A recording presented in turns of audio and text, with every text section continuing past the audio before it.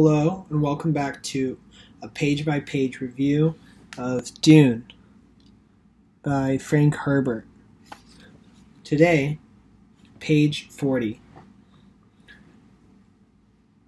If you weren't able to see page 39's review and aren't familiar with it, I highly recommend dropping.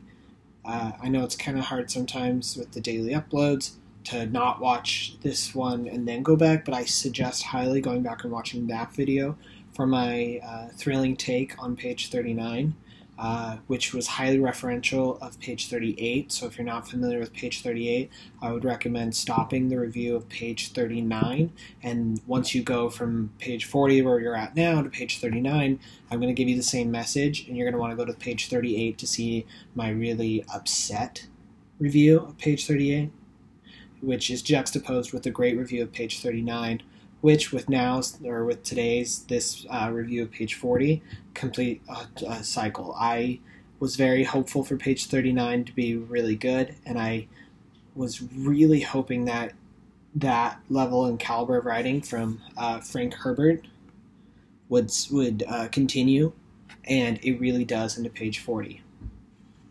But anyways, enough talking about the series and sequence of pages. But if you are confused about that, make sure to go into the comments and let me know. I'm more than happy to clarify things or just to answer any questions in general. I'm really excited for somebody to comment.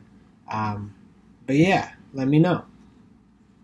Paul continues to describe his dream with the girl and the fact that she calls him Usul. But he doesn't know the name of any planet Usul and realizes that perhaps she was calling him Usul. And the Reverend Mother asks him what poem Paul was describing to her, and it was one of Gurney Halleck's poems. And Jessica begins to recite it,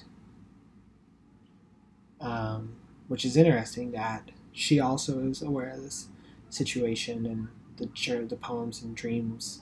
And we end mid-poem. Lift is the last word, which is such a fantastic way to end a page. It's really solid. Let me know what you think about page 40. I thought it a great page of Dune by Frank Herbert.